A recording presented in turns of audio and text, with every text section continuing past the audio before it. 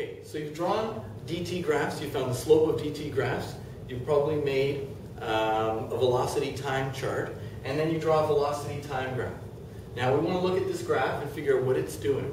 What you got to remember is, the first thing is, velocity time graph tells you how fast you're going at any given time.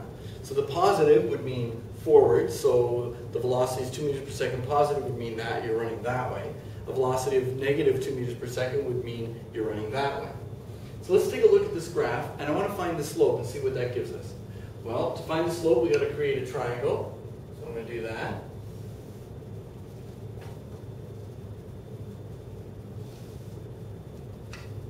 It doesn't look perfect because I'm not doing this on graph paper. But to find the rise, well, my rise is, I go over here, it's 8 minus 2, which is 6, and the units are meters per second. Be careful of the units, because on a dt graph, this means something different, and the units are quite different. Let's look at the run. The run here is going to be 4 minus 1, which is 3, and the units are seconds. So I got my rise, 6 meters per second, my run is 3 seconds. So the slope equals rise over run.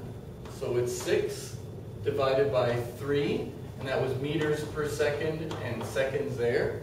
So that ends up being, the slope is 6 divided by 3 is positive 2 meters per second per second. Well, what does meters per second mean?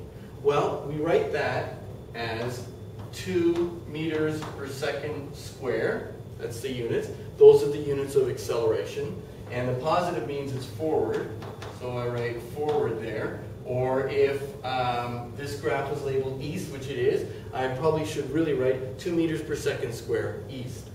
So that is the slope, and the slope is equal to the acceleration. The acceleration means we're speeding up. Positive means we're accelerating in that direction. And I don't want to get too far into this, but the idea is, if I'm accelerating that way and I'm running that way, then I must be getting faster. If I'm accelerating this way, but I'm running this way, then I'm getting slower.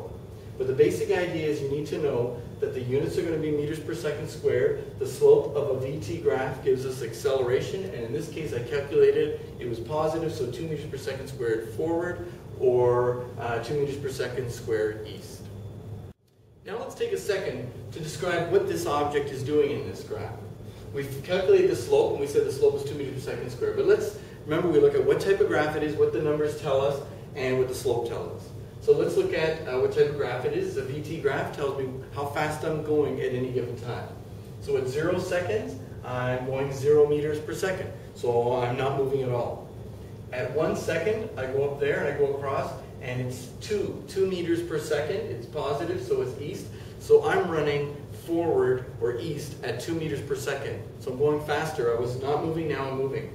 At 2 seconds, I go up here and I go across, and I'm going 4 meters per second, positive, so it's east.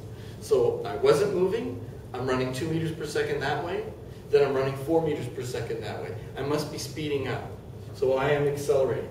If I look at the slope is a number, it's a positive number, and so I am accelerating. This agrees with what the numbers are telling me. So in this case, I'm moving forward and I'm accelerating in a positive direction. Let's try a couple of other VT graphs and see if we can come up with what they're doing.